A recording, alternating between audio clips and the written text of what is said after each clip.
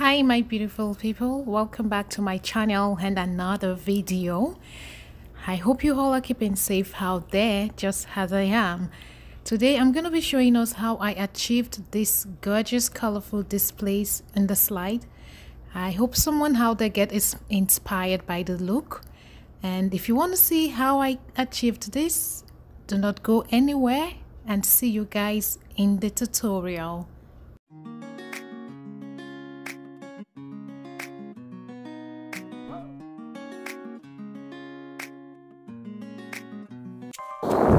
So I'm prepping my face using my Avane thermal water to prevent irritations, as I notice I'm a little bit sensitive, when I apply several makeup.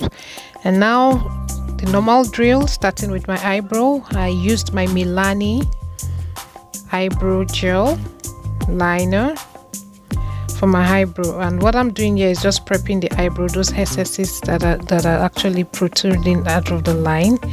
I had to use my scissors to trim it out.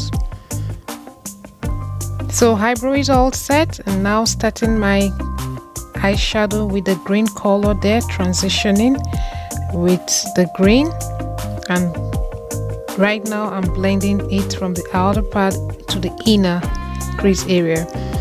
And now I just applied the brown color to give it a darker base for my transitioning. So I blended that brown into the green to make my green come out darker.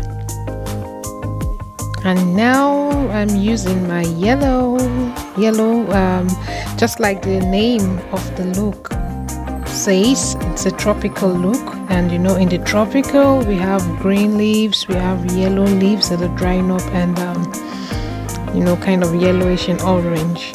That's where I got the inspiration of these colors I chose from. And yes, now I'm topping it with an orange that's in the inner part of my crease area, just to give it that more like not reflection, just to add more color. So now I just cleaned the area that I'm going to be applying my cut crease on with my makeup remover. So now I'll be using my Rumor O from P. Louise as my base for the cut crease. I gently applied that color. You have to drag it gently so that you don't smear the colors. And now I'm using that it's not white, it's kind of peachy on my Karity palette. So to blend out that area where the crease stopped so that you don't get a demarcation, I'm using the blue eyeshadow to cover that area, and I blended it out. So repeating the same process on the other side.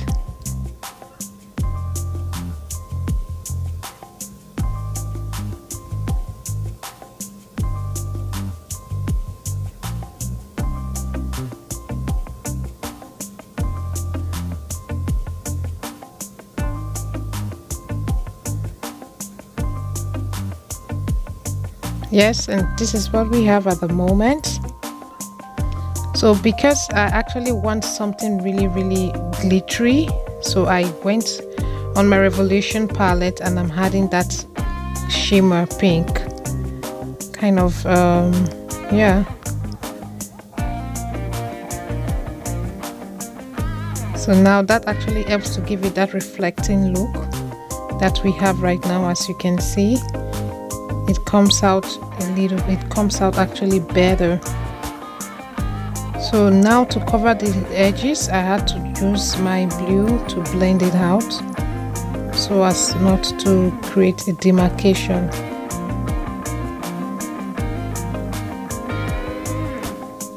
I just applied my eyeliner and next my eyelashes, sorry.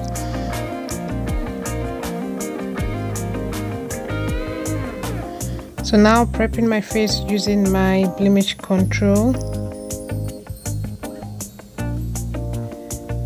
So I'll be using these two foundations, the NYX and my Maybelline Fitme.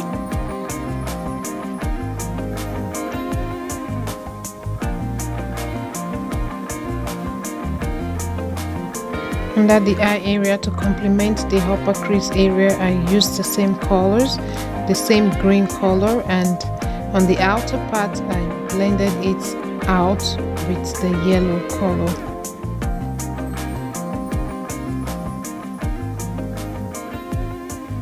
So for my waterline, I decided to use a lemon color, lemon green, just to complement the look.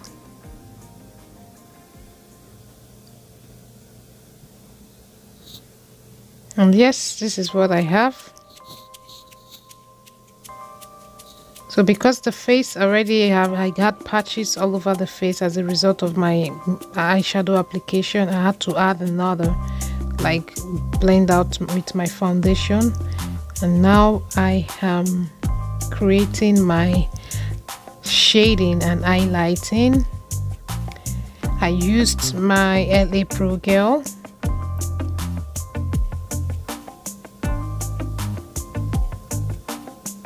And for the contouring, I actually used the darker tone of my powder, a darker shade powder, to create my contour on the nose area and on my cheekbone area, alongside with my forehead.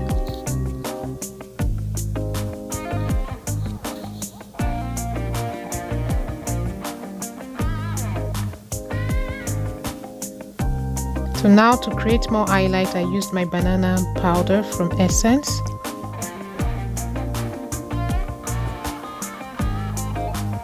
Time for the bling. I cannot get a look done without creating the glow effect. So I used here right there my Juvier highlighter. And for my lips, I'm actually lining my lips now with my Morphe lip pencil. I'm going to put the description of everything I used right there in the description column below.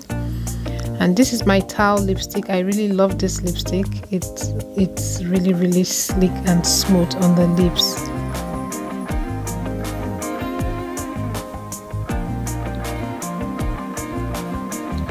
So because of the color combination I have on my eyes, I didn't want anything too sharp on my lips. So I decided to go for something more like a nude color. And now I created more like a little blush on my cheek area with my Juvier palette, the brown shade there. And also with my Juvier highlighter, Nubian highlighter. This is it. So to top up the color of the lipstick, I actually am using a lip gloss now, same towel. It's from Quo, sorry, not towel, that's Quo lip gloss. And this is what I achieved there.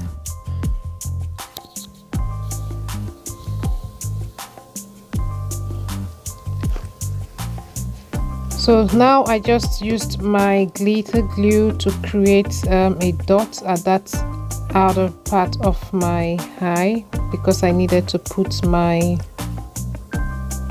stud or grindstone, let me say my grindstone. And this is the finished product of the look. Guys, what do you think? Please do like. If you like what you see, hit the subscribe button, also on the notification bell, so that each time a video comes up you'll be notified.